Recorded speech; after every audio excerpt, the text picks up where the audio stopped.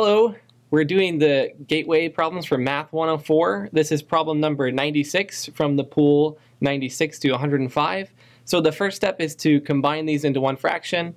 As you can see, it's already in one fraction. And then we're going to factor the numerator and the denominator. So the numerator is completely factored, and the denominator is what we need to figure out here. So if we look at x to the fourth minus 81, you can factor this actually using the difference of squares. This is really x squared squared, and this is really 9 squared. So what this turns out to be is x squared minus 9, and then x squared plus 9.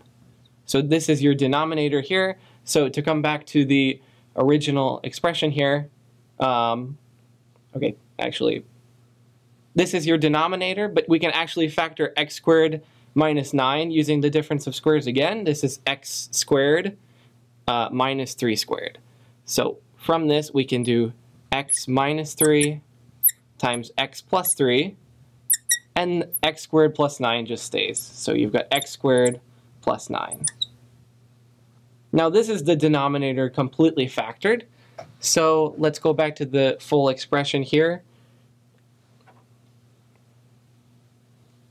So we've got x squared plus 9 times x minus 3 squared all over the denominator, which is now factored, and it's x minus 3 times x plus 3 times x squared plus 9.